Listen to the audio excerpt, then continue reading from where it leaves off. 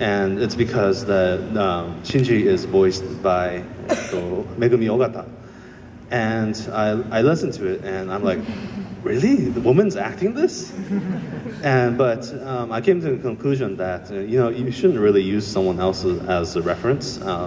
And also the director, the master of animation, Yoshiyuki Tomino, the director of Gundam, said to me that a male, female, that's not a problem here.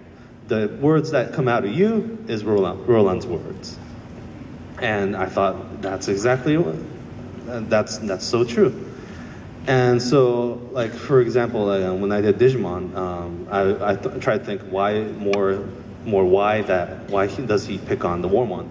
And it's because he's a lonely boy. He can't communicate his true feelings. He has difficulties. That's why he does that. And also, so it's the pacing of the breath. And for Fullmetal Alchemist, it's more of how he's straightforward. So it's about the pulling out the sound that exists within him. Oh, and my second quick question. As I told you during the autograph session yesterday with you, my favorite character of yours is actually a lesser known role, is Hyoga Natsume from Gakuen Alice.